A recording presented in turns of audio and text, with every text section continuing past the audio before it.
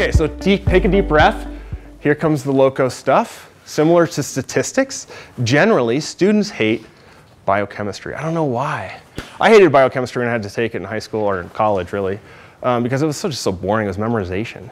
But then I met this wonderful woman named Marilyn Fogel who taught me that you can study biochemistry with isotopes. And you could do it in really cool things like sea otters.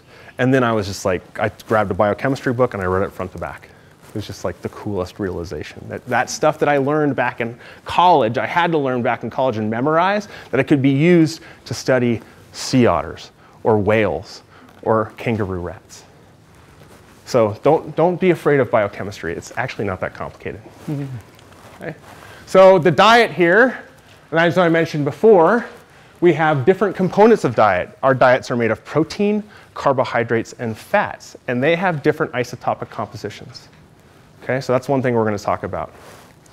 There's some sort of discrimination that occurs, and we use these things to build our tissues, because that's what we measure as isotopic ecologists. We measure tissues, and those tissues are largely made of protein. Okay? We measure things like bone collagen, or hair, or blood plasma, or red blood cells, or liver, and muscle. Those things are largely made of protein. Our bodies are largely made of protein. Okay? All right.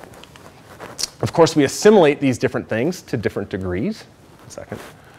And we can route them into tissues if we need to. We use that pool, that assimilated pool, to biosynthesize things. We biosynthesize protein, of course, to maintain our tissues or to grow. But we also need to make lipids, and we need to make carbohydrates and all sorts of other things. And then, of course, like I mentioned, we excrete it. And the major form of excretion for carbon is CO2. That's the main way we lose carbon. Okay? Yeah. Well, I'm more a plant person, so I don't know much about this, but I was wondering if stress can trigger a discrimination. We'll talk about that at the end. But yes, you can basically, as animals get nutritionally stressed, they can go from switching from eating exogenous things like food to eating themselves. And when you eat yourself, your isotopic balance, your nitrogen balance can change, and that's reflected in your nitrogen isotope values. Okay. So protein cycling in animals, we have body protein. We have a lot of it. So it's a big fuel tank of protein that we have on board that we can always, as you just mentioned, we can always grab if we need. But we generally don't want to do that, right? We don't want to eat ourselves. We want to eat exogenous sources. There's dietary protein, and of course, there's non-essential fat amino acid analysis. As I'll mention in a little bit, there's two forms of amino acids. There's non-essentials that we can make de novo, and there's essential amino acids that we can't make as eukaryotes, and we have to get from our diets, hence the term essential. Okay? All that stuff goes into an amino acid pool that sits actually in our blood plasma. The blood plasma is like the metro system of the body. That's our amino acid pool. Okay? It's very well mixed. It has a bunch of different sources. And this is what we're using to do energy and to build tissues. Okay? So to maintain our bodies, or to grow if we're young, and to do work. And from that amino acid pool, of course, we have to maintain our body protein, like I just mentioned. We have to also create all these other compounds that are really important for doing metabolism. Okay? And from that amino acid pool, we can also make glucose and glycogen. Right, like those things, the Snicker bars over there, right? We obviously exhale CO2, and there's other things that we can make with it, fatty acids, steroids, and ketone bodies. So the point of this is that it's a big, well-mixed pool, and you can do a lot of stuff with it. Okay? All right. Okay, so we can take that, and this is where it gets a little crazy, but here's our food, and we have protein, we have carbohydrates that goes into this glucose pool, right? And here's the animal amino acid pool and the body protein. So we can shuffle things back and forth between this amino acid and body protein pool if we need to. We have carbohydrates that go into the glucose pool. And then we have fats that go over here into this fat pool. Okay? So again, proteins, carbohydrates, and fats. What do we do with these things? Okay? Well, the first thing we do, one of the major things we do with the glucose pool, is we do glycolysis. Okay, here's the biochemistry. You guys have heard this term before, glycolysis. I know you have. Plants do this, animals do this, microbes do this. This is a major metabolic pathway in just about every organism on Earth. All right, and there's a lot of intermediary steps there, but basically you're taking glucose and you're turning it into this molecule, acetyl-CoA. There's like 7 or 8 steps that I've left out. I don't want to bore you to tears, but I wanted to show you that, at least for these are the important intermediaries that lead to amino acid production, which we're going to be talking about in a second. The second major metabolic pathway or system, really, is the TCA cycle, okay? Or the Krebs cycle. You've heard of this. It goes round and round, and it actually, I think, has 13 intermediaries. There's really 2 that are important for isotopes that I'll talk about in a second, okay? Now what happens is during this process, glycolysis into the TCA cycle, you get decarboxylation. So CO2 is being shunted off here at various stages in the system, and that CO2 is light in comparison to what gets left behind. This CO2, by the way, is what goes into your breath and what you're exhaling. So these decarboxylation reactions, one happens here, and I think there's 2 more that happen in the TCA cycle, allow you to get rid of that 12CO2, which leaves this body pool that you're using to build new amino acids, if they're not essential, isotopically enriched. Okay, that's it.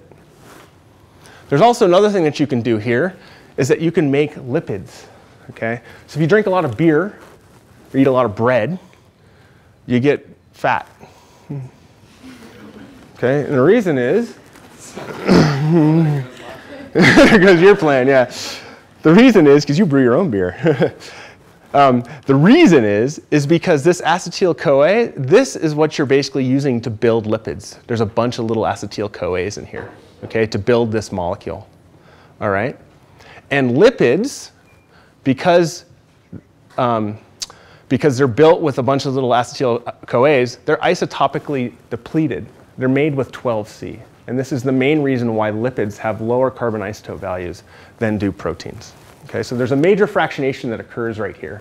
And you can make lipids from this, and this can go back up to here, or to put blubber on, because blubber actually is a really good, energetically intensive resource that you can use when you can't find any other food. And a lot of animals use that, especially marine mammals. They stock up on their blubber stores, and then they don't eat for 4 months when they reproduce, and they basically chew through those blubber stores, being able to do work and to live. Yes? Can you explain again why there's more C12 in that lipid? So there's a big fractionation that occurs between the conversion of pyruvate to acetyl-CoA. And basically that means that the acetyl-CoA here is, there's a 12C, it has 12C in it. More of it is made of 12C. And those molecules, this is a very simple molecule, but those are just basically stacked up across one another, essentially, to do this, to make that, the lipid synthesis. This decarboxylation actually comes further up. I just didn't have room in the slide to put it. Yes, sir? They might want to go back and look at my lecture, because I gave them the fractionation factors each step. Good idea. Yeah. Okay. Okay. So lipids have lower carbon isotope values than muscle. You can also take that lipids, and if you want to, you can make glucose out of it. And a lot of animals that don't eat a lot of carbohydrates, like marine mammals, do this. Okay? So they take fats and they can make glucose out of it. All right? We don't do that as much because our diets are dominated by carbohydrates, so we don't have to. We have plenty of glucose available to us for work. Okay? But if I was a seal, there ain't no carbohydrates to eat in the ocean. But there's a lot of fat, so I can take that fat and convert it into glucose via gluconeogenesis.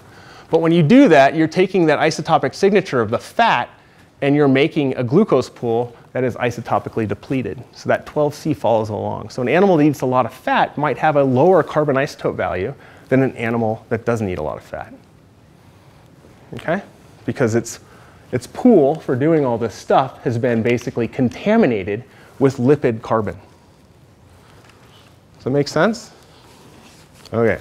So when it has this preference for the C12? Is it when the pool is large, when the pyruvate pool is large? Or is it, because it isn't, you have a certain placement of carbons too, so it's always going to probably be taking whatever carbon is on that certain placement, right? Yes. Yes, and that's a good point in general. All these sorts of reactions, these are all, and I've driven most of them as such, but they're all two-way streets, and they're really all driven by concentration, okay? So yes, whether they're going this way or that way depends on whether the animal needs this or that, okay? And how much of this and that it has, right? So that's a really good point, general point. So the point here is that I just mentioned is that like if you're studying this, right, that doesn't eat that, then you can kind of take this out of the equation and you can just focus on fat and protein, right? So know a little natural history. Don't assume it works the same for every single animal. Now, if you're studying bears, unfortunately, they're like the greatest omnivore on the planet besides ourselves. You have to consider all these things. But if you're studying an animal that eats largely a protein or lipid-rich diet, like a marine mammal, then the carbohydrate sort of glucose pool thing, this can just be erased. And really, this is your major pathway into the top of glycolysis. All right, so natural history matters. Think about what your animal eats. Think about if it was walking around in the forest, what its food ingredient label would look like in terms of protein, carbohydrates, and fats.